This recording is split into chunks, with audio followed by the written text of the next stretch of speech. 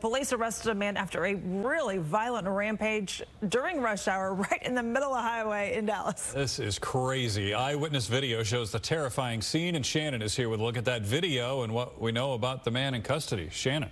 Yeah, we're learning more this morning, too, Brandon Lauren. The 26-year-old suspect is facing 10 criminal charges after Dallas police say he stabbed one man and hit two others with their own vehicles. Take a look. We just received his mugshot. Angel Zamora Moreno of Plano facing 7 counts of aggravated assault, 2 counts of unauthorized use of a motor vehicle, 1 count of criminal mischief. Tuesday morning, police say that 26-year-old suspect caused a multi-vehicle crash and started fighting one of the other drivers.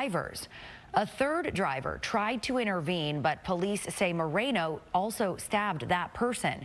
Traffic came to a standstill in the westbound lanes of 635 near Forest Lane. You probably recall Chip talking about that yesterday. Samir Sethi says multiple cars pulled over, and that's when Moreno became even more violent, pushing people and bashing in windows, even hopping on a dark-colored vehicle right next to Sethi. Basically carjacked the car behind it, and the lady, before he gets to the door, pretty much speeds off, and he rolls off the car. And this is when I was able to pull out my phone and get a recording of him kind of sliding off the car. Dallas police say Moreno carjacked and hit 2 people with their own vehicles, including a TxDOT employee. Cell phone video shared to the Dallas, Texas TV Instagram page shows the TxDOT driver running to safety.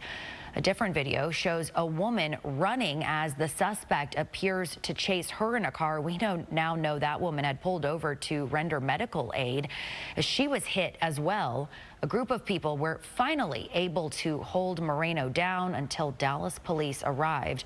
He was taken to the hospital for evaluation and then brought to the jail. At last check, the man who was stabbed was in the hospital in critical condition. Brandon?